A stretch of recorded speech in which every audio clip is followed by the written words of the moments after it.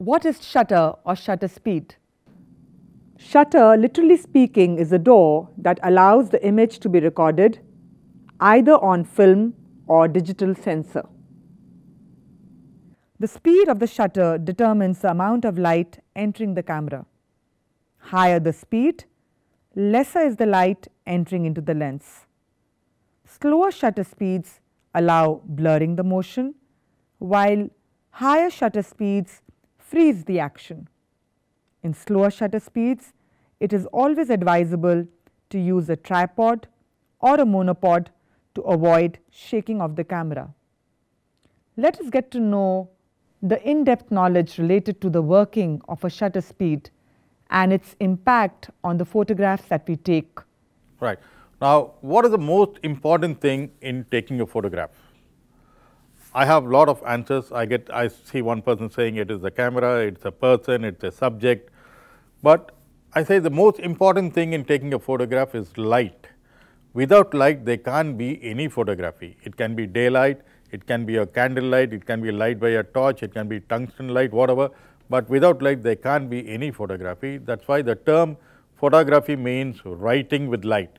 What is this shutter speed? Any idea of what the shutter speed is? Shutter speed is nothing but the duration of time that the shutter remains open, right? It's a duration of time that the shutter remains open. Shutter speed is something like a window in a dark room. Open the window, light comes in, close the window, light goes out. This is more or less what I could crudely tell what shutter speed is all about. It starts with, let's say, 1 second, half a second, 1/4, 1/8, 1/15, 1/30, 1/60, 1/125, 1/250, 1/500 and 1/1000. Modern cameras have shutter speeds from 30 seconds onwards to 1/8000, but let's stick to this from 1 second down to 1/1000, where 1 second is the slowest shutter speed and 1/1000 is the fastest shutter speed. 1 second is 1 full second, the rest are all fractions of a second. 1/125 is 1/125th of a second.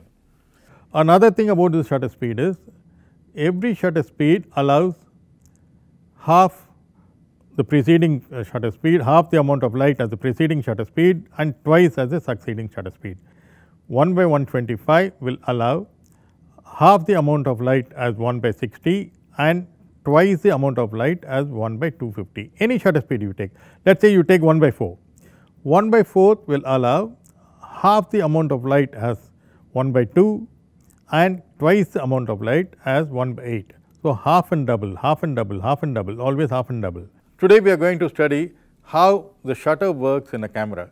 I would request a couple of students to come over here and have a closer look at how the shutter works. Now, this is a camera. Now, these are the shutter speeds. It got B down 1 second down to 1/4000 of a second, right. Now, I am going to open the lens. This is a film camera. This is to show you how the shutter works. This is the shutter of the camera, right. Now, I am going to, now this is what is happening inside your digital camera also, but you do not get to see it. I kept the shutter speed at B. B is a bulb exposure, where as long as you keep your finger on the shutter release button, the shutter keeps opening. Beyond 1 second or beyond 1 second, if you want those exposures for 5 seconds, 10 seconds or half an hour or 1 hour for shooting the stars or anything, you keep the camera shutter speed as B. B is as long as you keep your finger on the shutter release button, shutter keeps opening and you take it off, it closes. Now, we move on to 1 second. 1 second, the camera opens for a second and closes on its own. We move on to the next faster speed, half a second. This is a half a second exposure. You could find it getting faster. 1/4 is this, 1/8, 1/15th, 1/30th, 1/60, 1/125, 1/250, 1/500, 1/1000, 1/4000 is this. Although you do not see anything, film or sensor is getting exposed even at this fast shutter speed. of a second. So, this is how the shutter works, this is how it works in your digital camera also. Now, I have a fidget spinner to demonstrate what happens at various shutter speeds when it is spinning. Now, I am going to spin it and shoot it at all the shutter speeds right from 1 second down to 1/1000, and we will check at what shutter speed the movement is getting arrested. So, the first photograph is at 1 second. Now, you do not get to see anything at all, you just see a white blur in between. But remember, this is not out of focus, it is absolutely sharp. The only thing, the shutter speed of 1 second is not enough to arrest the movement of the spinner. So, I move on to the next higher shutter speed, which is half a second, right. Now, at half a second does not make much of a difference between 1 second and half a second, there is not much of a difference, it is the same. I do not see anything at all. It is just not arrested, the movement of the spinner is just not arrested. So, I move on to the next faster shutter speed, which is 1/4. At 1/4, the arms of the fidget spinner is sort of visible at the bottom. If you see a black, the black is a little more visible than what it was in the previous slide. So, but again it is just not enough, 1/4 of a second is not enough to arrest the movement. So, I move on to a next faster shutter speed, which is 1/8. It is almost the same as 1/4.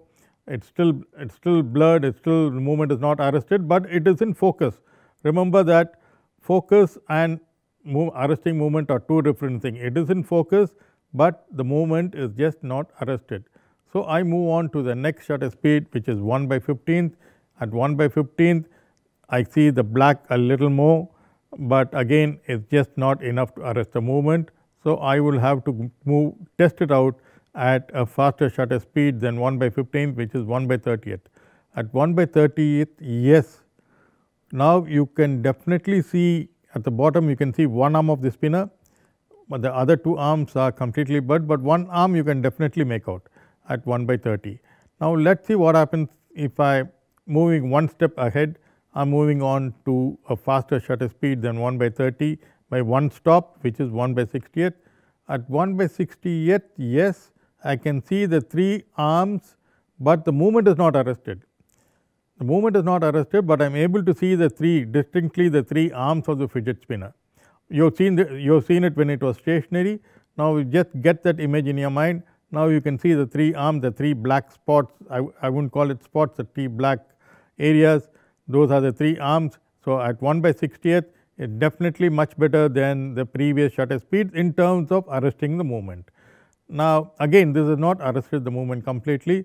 So, I would move on to 1/125. Yes, certainly much better than 1/60th. I see a lot more detail in it than the previous photograph, but again the movement is not arrested, it is still moving, you can still see the movement. You can still, although it is sharp, you can still see the movement. So, I move on to a next faster shutter speed, which is 1/250th. At 1/250th, yes, to a large extent the movement has been arrested. To a very large extent the movement has been arrested, but just not exactly what I want. I want it absolutely on the dot steady without any movement. So, I move on to a faster shutter speed, which is 1/500th of a second. At 1/500th of a second, if you notice very closely, then you will see the slight blur.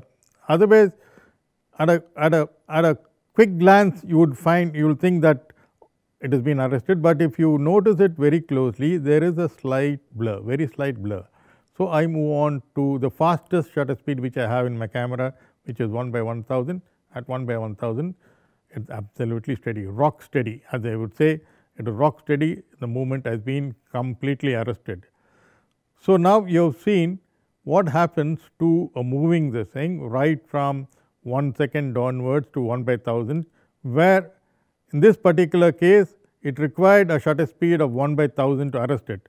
It may not be the same everywhere. In some cases, you may even be able to arrest movement at 1/60th or 1/125th, depending upon the speed of the movement or the direction of the movement. I hope that the role and use of the shutter speed is clear to you, as this will be very important when you begin to take photographs. In the next video, you will see more examples of the various shutter speeds, and you will learn how to arrest movement.